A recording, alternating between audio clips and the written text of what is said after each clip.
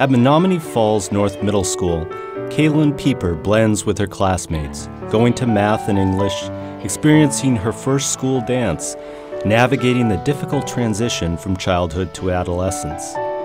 But Kailyn has a story unlike most 11-year-olds. What they do with their hands, she does with her feet. Kailyn's condition is arthrogryposis.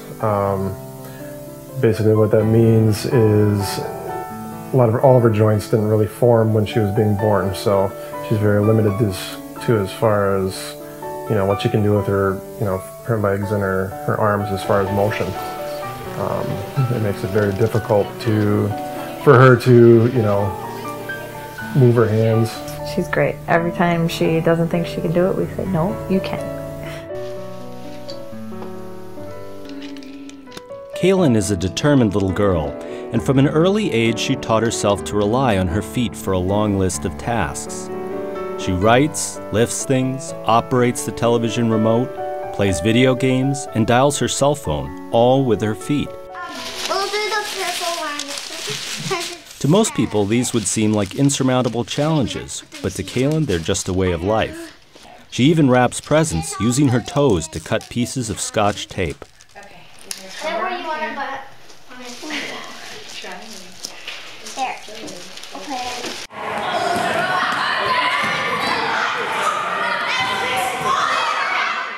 Kailyn acts like any other 11-year-old, participating in school activities. When the other children play crab soccer with an oversized ball, she competes like anyone else.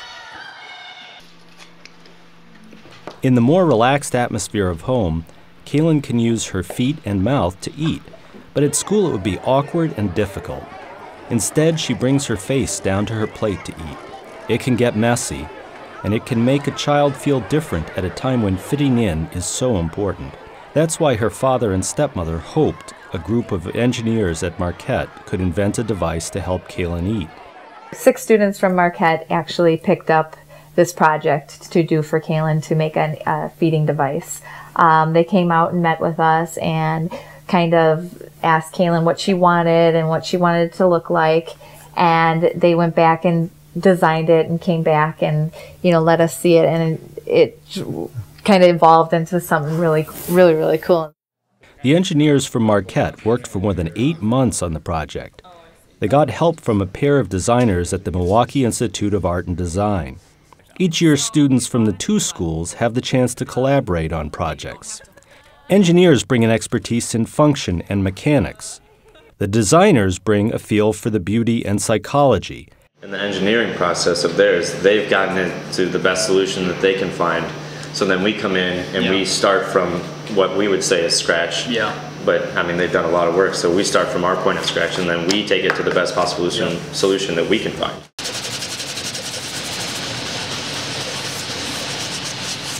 The students worked long hours, fueled by energy drinks, caffeine, and pizza, to produce a new device called Nourish, which Kailyn nicknamed Justin Bieber.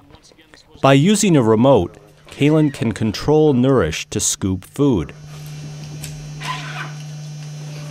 The engineering students gave a presentation of their work in early May, with Kailyn and her family in attendance.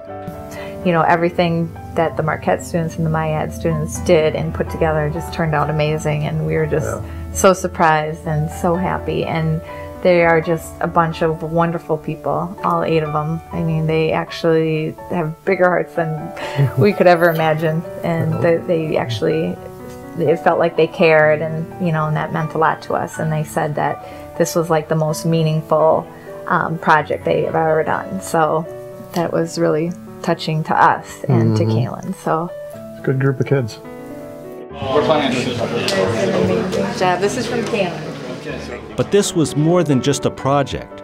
Over time, Kailyn and her family grew close to the students. Kailyn told them about school and her fondness for Justin Bieber. The engineers texted her with questions. When the project was over, they exchanged gifts.